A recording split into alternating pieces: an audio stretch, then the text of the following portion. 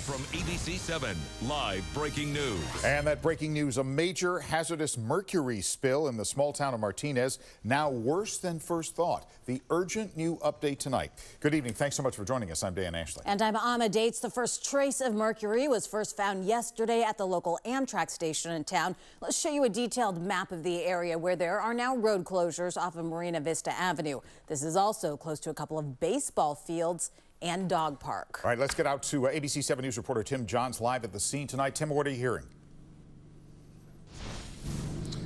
Yeah, Dan, I'm here at the edge of one of the perimeters that's been set up here in downtown Martinez. Now, officials say as much as 1 to 1.5 pounds of mercury could have been spilled initially, but they are still in the cleanup phase. And how this happened, they don't yet know.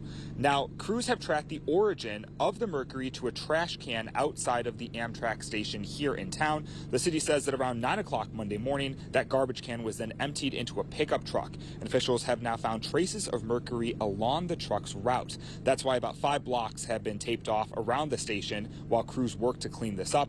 Now, Contra Costa Public Health has said that they're not concerned about mercury being in the outdoor air. What they are concerned about, though, is people who might have been in this area yesterday and are now tracking it indoors, where the mercury getting into the air there would be a problem.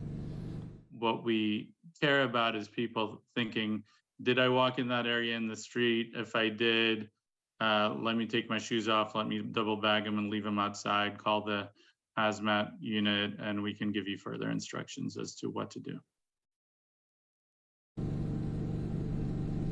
Now, this Amtrak station has been closed since yesterday, and there is no timeline of when it will reopen. In Martinez, Tim Johns, ABC 7 News.